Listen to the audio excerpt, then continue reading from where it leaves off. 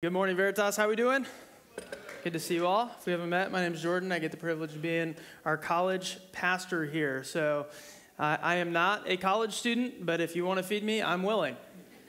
Thought about shaving this morning just to actually look like a high school senior and see if I could squeeze by as a college student. But you may or may not know this about me. I'm a foodie. I love food.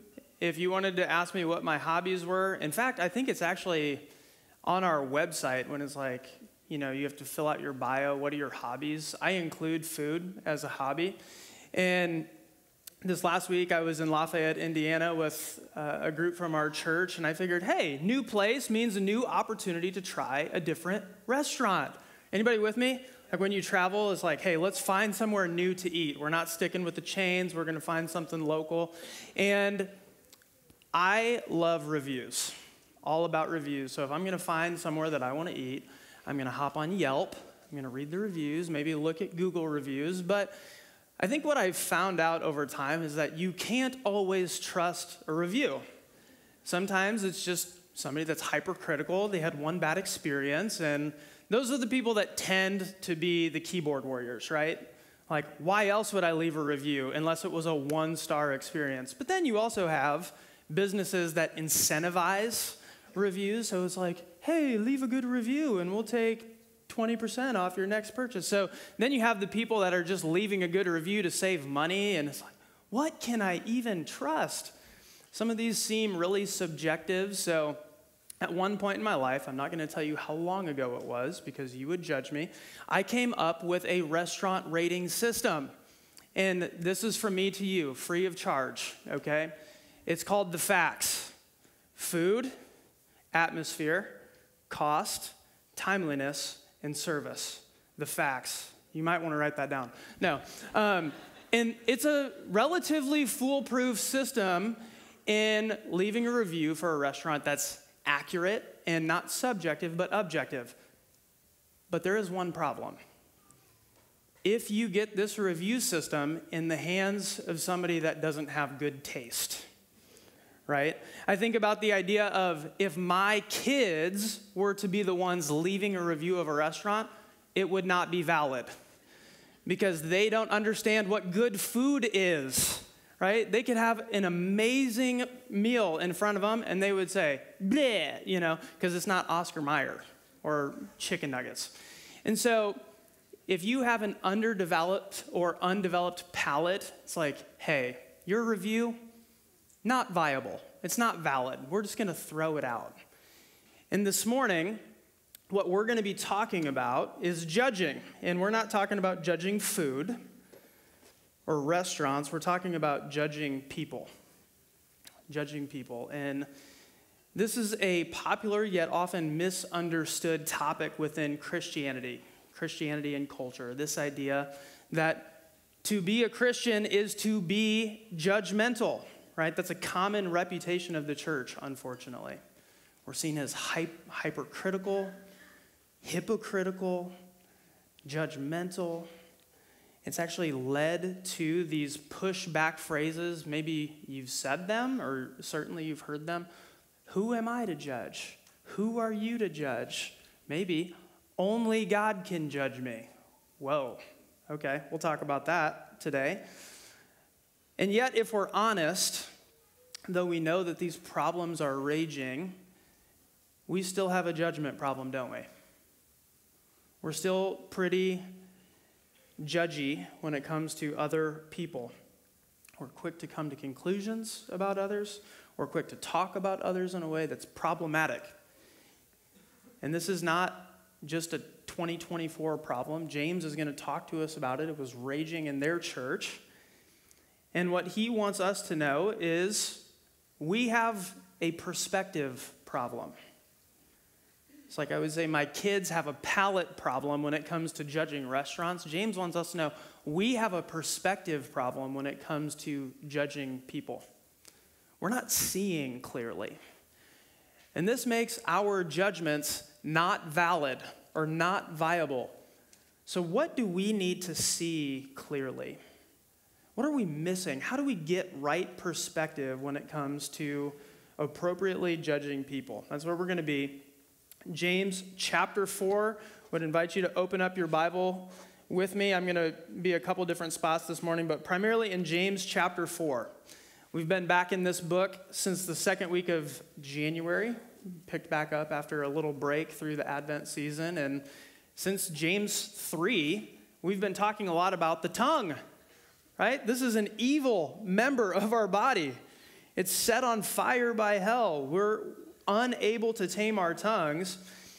And he's been talking to these early Jewish Christians saying, hey, you have a speech problem.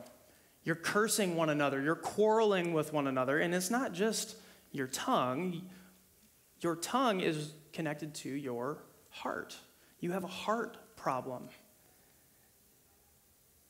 You're treasuring the wrong things. You're focusing on yourself. You are proud and arrogant.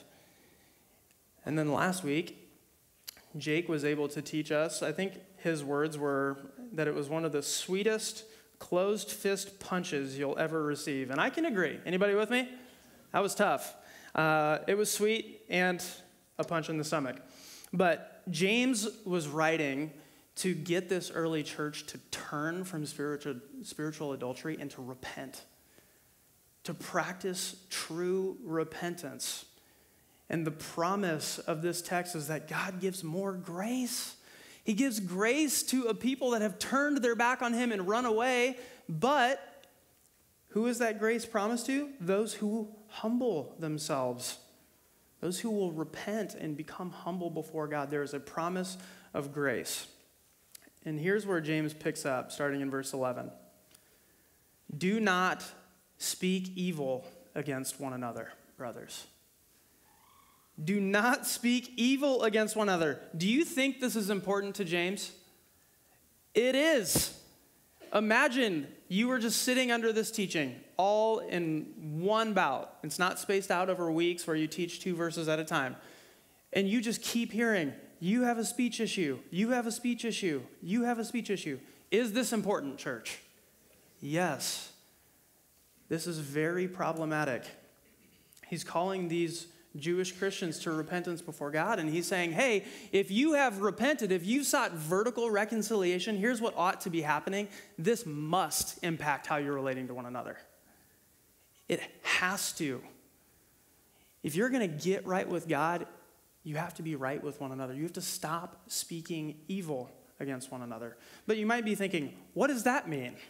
Speak evil? Like, I don't know that I've called anybody a name here. I haven't really gotten into many verbal arguments that have, gotten to the stage of yelling yet. What's going on here? Well, James' use of speak evil is actually quite broad. And that's problematic for people like you and me. Evil speech could be unjustified speech against someone, false accusations, the condemning of others, gossiping, criticizing, talking others down through unkind or unhelpful statements. How's that been? Yikes. Right? I don't think there's a single soul in this room who says, I haven't done that before. We have spoken evil against one another. And what's challenging is you don't have to lie or name call to be guilty of this.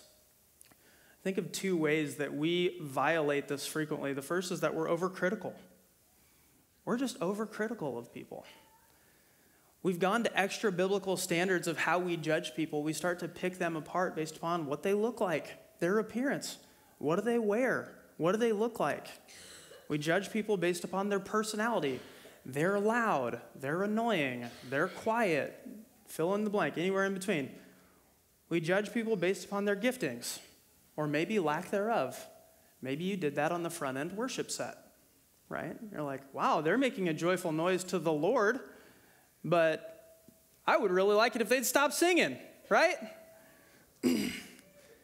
Maybe we judge people based upon their connections, whether that's a family name, people that they've befriended, maybe the school that they've gone to or the workplace that they're at. You just quickly criticize.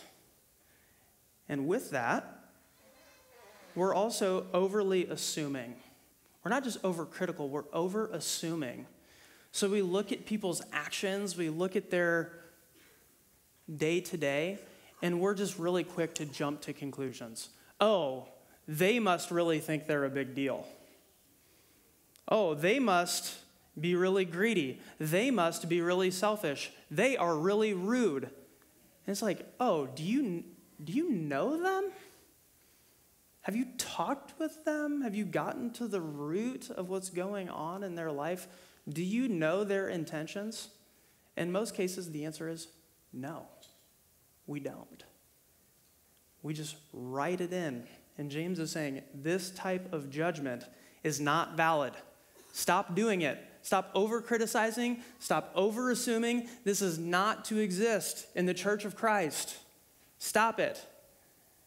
You're not seeing clearly. And James is saying this is a big deal. Not just in the fact that he's brought it up time and time again. He actually builds on this statement as we continue verse 11. It says, "Do not speak evil against one another, brothers. The one who speaks against a brother or judges his brother speaks evil against the law and judges the law. But if you judge the law, you're not a doer of the law, but a judge." So what James is doing is he's starting to get beneath the surface. I remember taking statistics in college, and it was always frustrating when you got the wrong answer because it wasn't as simple as just going up to the word problem and figuring it out. It was like 20 steps. You're asking the question, which step did I get off, right? And we're not working that far back in this process, and James is saying, oh, here's where you made a mistake. You're not taking God at his word. You're not seeing people the way that you should because you're not seeing God's word the way that you should. Now, to James' original audience, again, Jewish Christians, they had to know James is pointing them back to Leviticus 19. Very common reference point for these Jewish Christians, the Torah, looking back at God's spoken word to Moses, calling Israel to holiness. Here's what Leviticus 19 says. "You shall not go around as a slanderer among your people, and you shall not stand up against the life of your neighbor. I am the Lord. You shall not hate your brother in your heart, but you shall reason frankly with your neighbor, lest you incur sin because of him. You shall not take vengeance or bear a grudge against the sons of your own people, but you shall love your neighbor as yourself. I am the Lord." James is saying, guess what? You're disobedient. You're disobedient to the law. And you might step back and say, okay, Leviticus though, really? Are we still doing that Leviticus thing? Well, the hard part is Jesus doubles down on this. Matthew 22, a lawyer comes to test him and he says, hey, which commandment is the greatest? Here's what Jesus says in Matthew 22. "You shall love the Lord your God with all your heart, with all your soul, and with all your mind. This is the great and first commandment, and the second is like it. You shall love your neighbor as yourself. On these two commandments depend all the law and the prophets." Like, when you speak down to people, you are not loving them.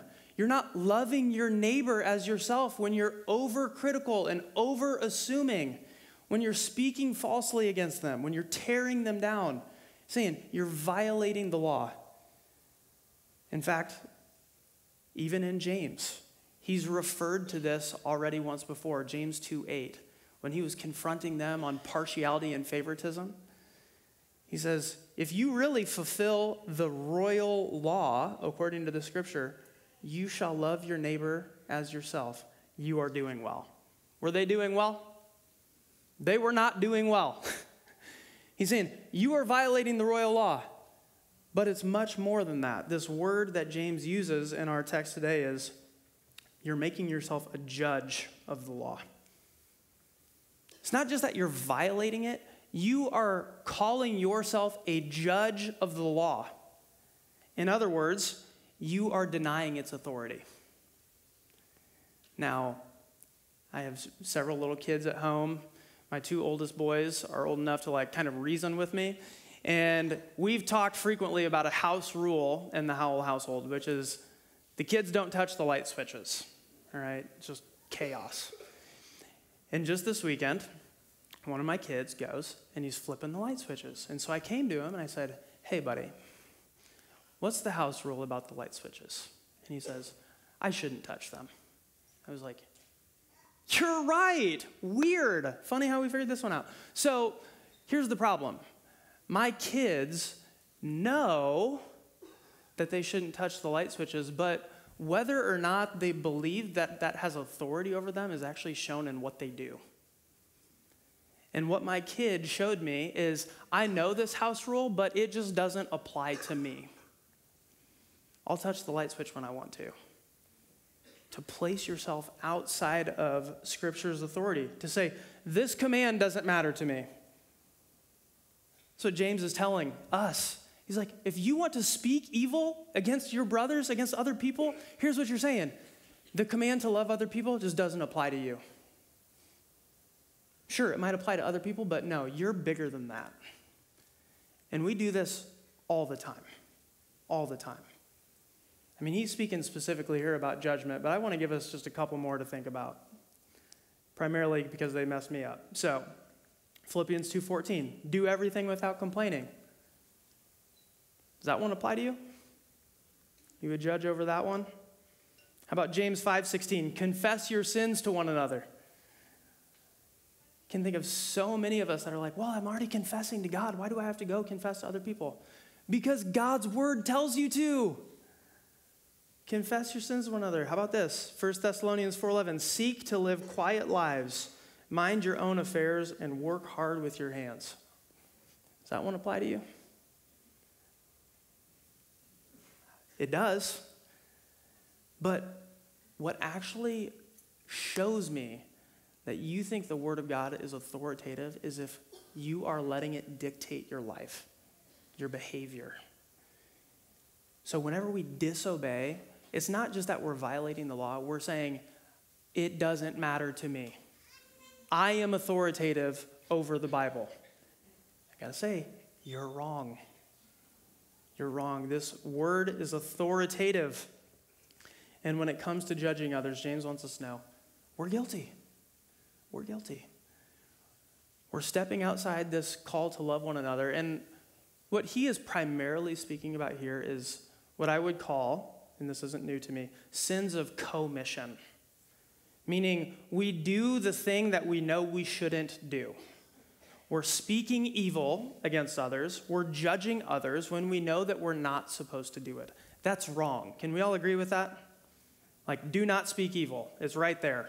That's wrong. However, this topic of judgment in the church, I think it's worth talking about a little bit more. Because judging is not always wrong. And if you want to get into it, go to 1 Corinthians 5 and read verses 12 and 13. Paul is actually telling believers in Corinth, hey, don't judge the people outside the church. God will deal with them. But who do you need to judge? Those inside the church. There is a command to judge one another inside the church. Now, what he's not talking about is being overly critical, overly assuming, speaking falsehood, and slandering. He is saying we are called to care about one another's holiness. And I think this is another way that we in the church have gotten judgment wrong. The same underlying sin issue of pride, the pride that wants to puff ourselves up and tear others down, is actually the same thing that can prevent us from being obedient to judging one another the way that we're supposed to call people out for living in sin and to point them back to Jesus. We're terrified to do this. We're terrified to take God at his word in Matthew 18, which says, if you see a brother living in sin, or if you see a brother sin against you, go and tell it to them. The goal, that you may gain your brother, that you may see them repent and walk in faithful obedience. We're called to do this. But it's sometimes in this way that we practice sins of omission. We don't do the thing that we should because we're afraid of what it might cost us. What are they going to think of me? What if our relationship is weird? What if it impacts our ability to go to church together? Fill in the blank. We're actually not judging sometimes the way that we're called to. I want to look at a text with you, Matthew chapter 7. So if you have a Bible, I would love for you to flip there. We've talked about this frequently, that James pulls much of his teaching from Jesus' Sermon on the Mount. And you have to believe when he's talking about judging, he has to be calling to mind Jesus' words in Matthew chapter 7. I'm going to read this for us. Jesus says, "Judge not, that you be not judged. For with the judgment you pronounce, you will be judged. And with the measure you use, it will be measured to you." That's a problem. So if you want God to judge you based upon your hairstyle, your fashion, your ability to be outgoing, your ability to sing, you can keep judging people that way, but that's the measure that God is going to judge you with. Bad idea, right? So he says, hey, be careful, overcritical, over-assuming. Don't judge people that way. But here's what he's getting at with his audience, this hypocritical judgment. He says, why do you see the speck that is in your brother's eye, but do not notice the log that is in your own? It's a ridiculous thing. How can you say to your brother, let me take the speck out of your eye, when there is a log in your own eye? And within this speck and log analogy, this picture that he's painting for them, he's talking about confronting sin. Who are you to go confront a brother or sister living in sin when you're doing the exact same thing and maybe even more? You've got a giant log sticking out of your eye and they have a little tiny speck of sawdust. But here's what he's saying.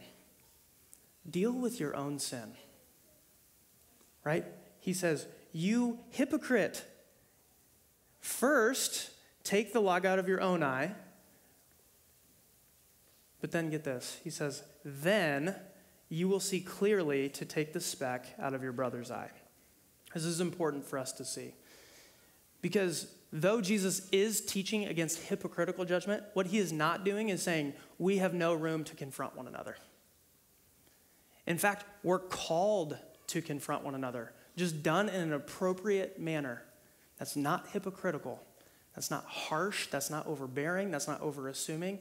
Because do you see what you have to do when you get the log out of your own eye? You have to take the speck out of your brother's.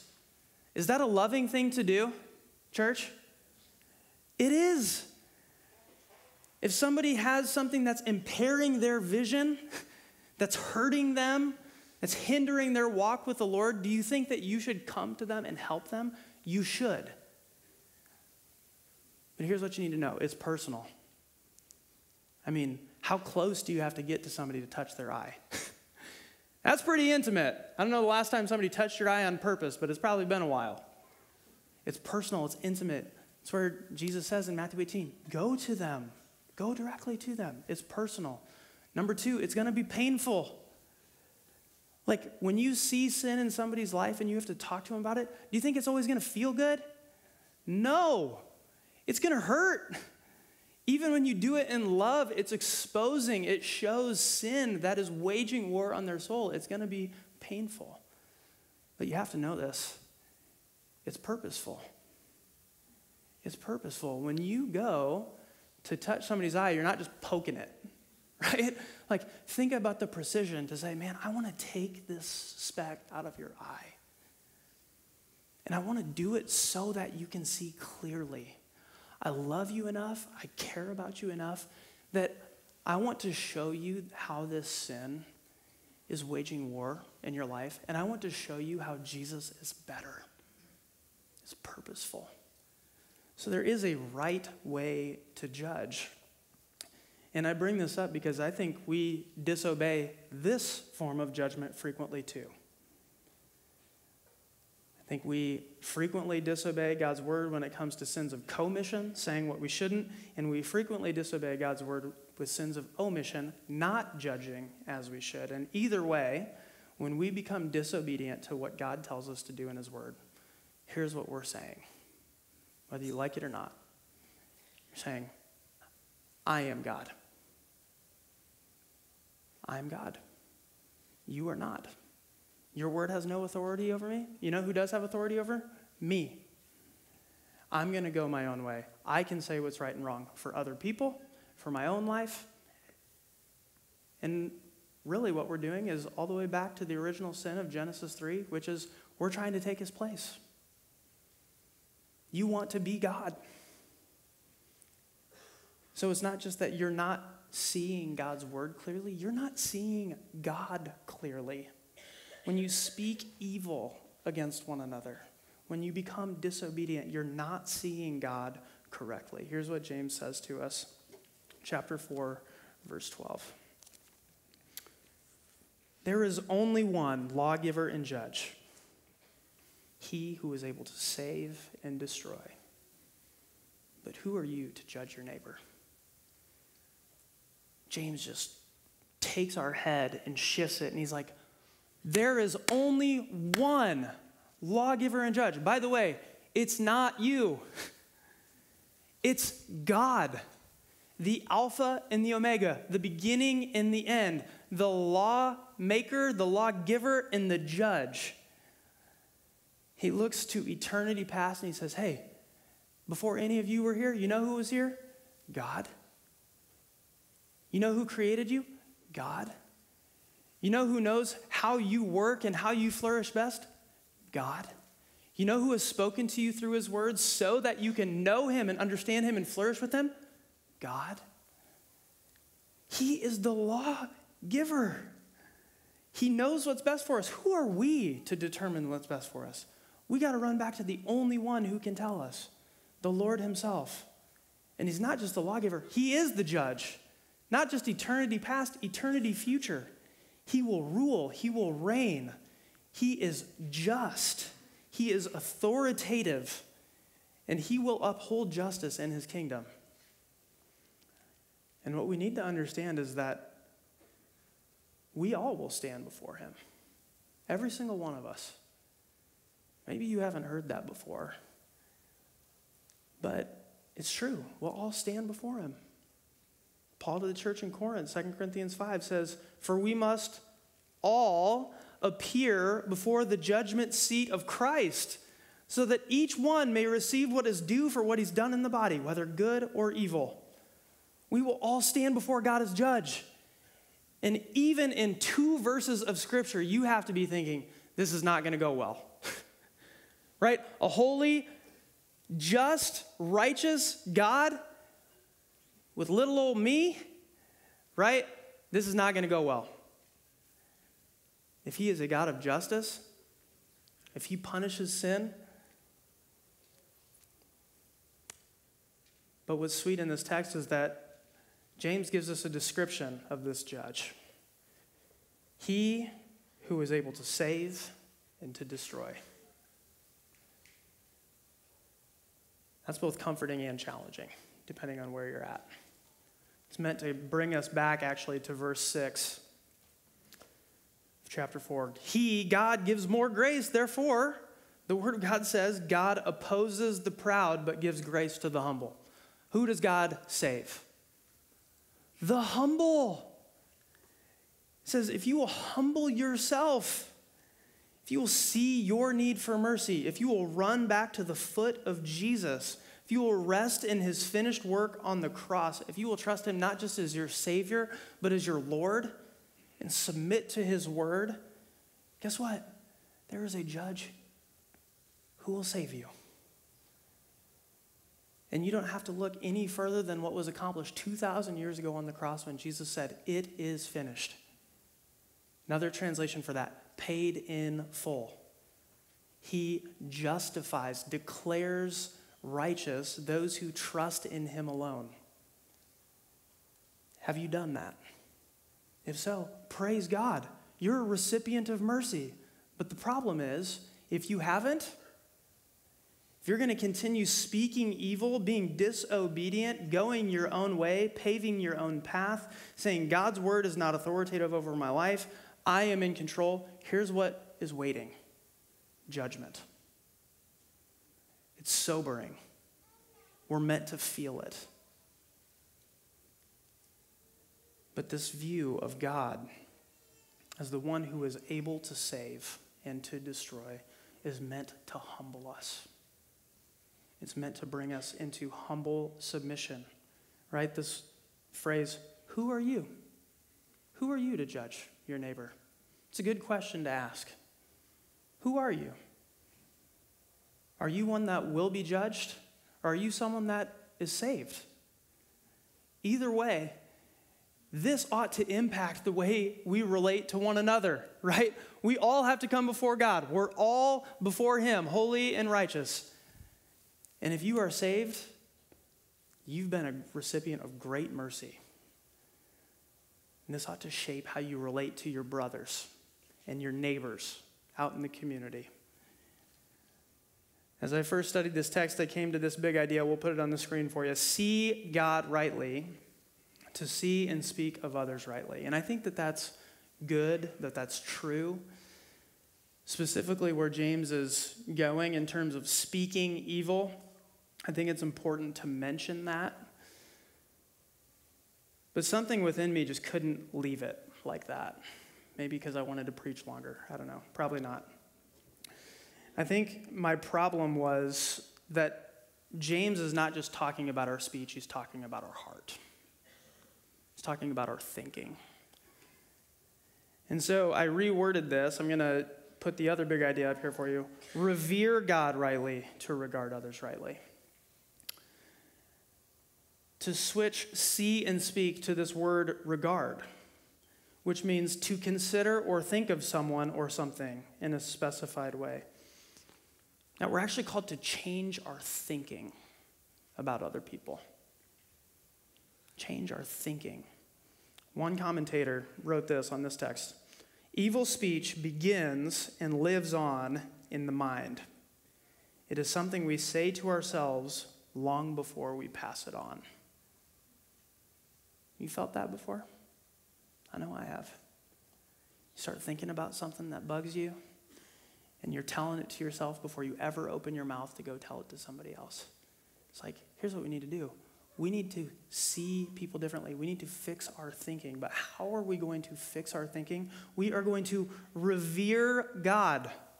To revere God. This word means to show devoted, differential honor to regard as worthy of great honor. And if you see God rightly, this is the only appropriate response. Reverence. To say, you are big, I am small. I am in need of mercy, so are my brothers. So is my neighbor. God, I want to be obedient to you. I want to place myself under your word, and I want to do so joyfully. This isn't just about seeing God, but it's about savoring God. That's what happens when you see him rightly. You revere him.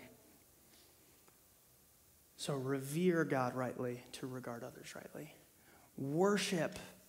And let that worship of God actually impact how you think about other people. And yes, speak about other people. So I want to give you guys 2 application points this week. One is more pointed than the other. And it's this, to come before the judge. Come before the judge. I mean, Paul tells us in 2 Corinthians 5, all must come before the judgment seat of Christ, and you will. But you know what will help you on that day? When you do more of that tomorrow, and Tuesday, and Wednesday, and Thursday, to rightly position yourself before God in prayer and say, I understand that you are the lawgiver and judge. I understand that I will stand before you and I will give an account, and I understand that the only way that that will go well is because of the finished work of Jesus Christ. Because of the great love with which he loved me, because of his incredible mercy that has been poured out on me. Lord, have mercy on me. Make that a regular part of your prayer life, to think about 2 Corinthians 5:10, the judgment seat of Christ. And I trust that what that's going to do is just well up within you a heart that is worshipful, that treasures the gospel, and is really much more quick to extend mercy to other people. And then secondly, I want you to consider how you judge. Pay careful attention to how you're thinking about people, would you? to actually consider, what standard am I holding people to? Am I holding them to some extra biblical standard? What's that saying about my own heart? It's probably showing pride. Okay. Maybe you need to go back before the judge, right? To start to think about people in a way that honors them.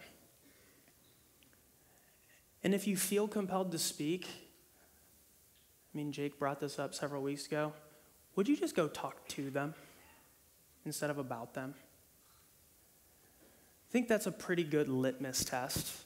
Not in every situation, but in most cases to say, if I wouldn't say this to them, do you think I should say this about them? Probably not. But there are instances where you should go talk to people. We've talked about that already. Right judgment. Somebody living in sin, you owe it to them to go talk to them. But I think as we do this, as we practice sound judgment, we should speak with the gospel in mind. Speak with the gospel in mind. To a brother or sister who is caught up in sin, we should go to them and we should confront them in love. We should remind them of the truth of the gospel, their right identity before Christ. Yes, we should speak about their sin, but we should also say, how can I help you cling to Christ? How can I help you wage war on this sin that is waging war on you? And to the outsider, to someone who does not call themselves a follower of Jesus, that's where I would just direct your attention back to 1 Corinthians 5. It's like, who are we to judge outsiders? God will judge them. Now, should we care about them? Absolutely. Should we be surprised when non-Christians act like non-Christians? No, we shouldn't. And rather than going for their throat and saying, you're wrong and I'm right, why don't we just paint them a more beautiful picture of what it looks like to follow Jesus? To share with them the hope and the riches that are found in the gospel, to evangelize not with anger, but with compassion. Consider how you judge. And as we live this out, I think the one word that comes to mind for our church would be humility. That's what James has been getting at time and time again, that God gives grace to the humble. We would be a church marked by humility. Number one, before God, but number two, in relationship to other people. And I think it would be very counterculture if we'd start to live this out. Not just to be a people that say, I will not speak evil against my brothers or sisters, but think about it. If other people in our church started being overcritical and overassuming, if you just shut it down, said, hey, I don't think we should talk like that. Wouldn't that be insane? It would. It would make things really awkward. But you know who it would make much of? Jesus. It'd make much of Jesus. It would make this one of the most honoring communities you could ever dream up. Say, we speak to people, not about people. We honor people. We don't backstab people. We point them to Jesus. We don't hold them to some extra biblical standard. And what Jesus tells us in John 13 is that all people will know that you are my disciples. How? Your love for one another. So it's not just that people would be compelled to belong to this type of honoring community. Though I believe that that would happen, I think it's much greater than that.